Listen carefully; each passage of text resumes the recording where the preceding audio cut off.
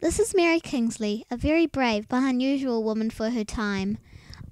She braved rapids, climbed Mount Cameroon and travelled with cannibals. I'm here to tell you her story. Mary was born in Islington on the 13th of October 1862. Mary's parents were two completely different people. Her father was a very well-known private physician, often away on trips to attend wealthy families. Her mother was quiet and could not fit into her husband's busy life.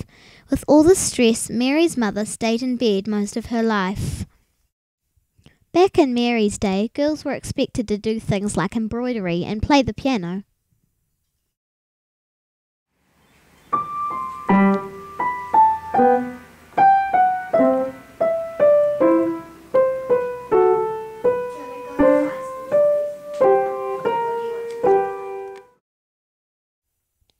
But Mary was clever and was self-taught. She often spent hours in her father's huge, extensive library. Unfortunately, in those days, girls weren't expected to have a good education.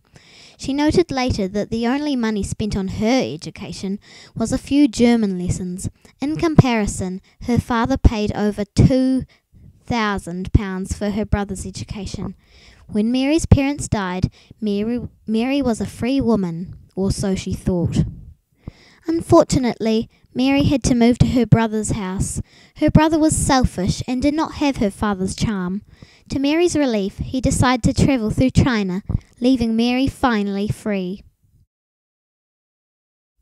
On her first journey, Mary explored the coast from San Paul de Londa to Mount Cameroon. On her second journey, Mary did a little exploration in Lambaréné, but then turned her attention towards the Uruguay River. One of the strange things that Mary did was travel with the Fang people.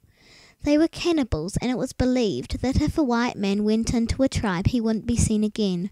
Remarkably, Mary marched right in, but Fang had never seen anything like it. Once Mary woke up to find a man being boiled in a pot. She rescued him and all ended well. The Fang taught Mary survival skills she needed for exploring. Mary was very grateful.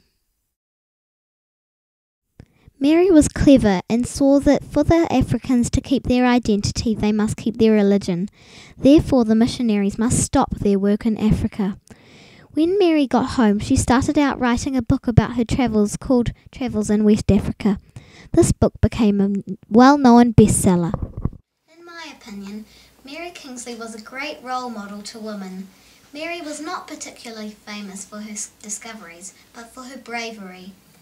I think she was smart to get out there and take a risk, especially in Africa, the white man's grave. I hope you have learnt a bit about Mary Kingsley today. Thank you for listening.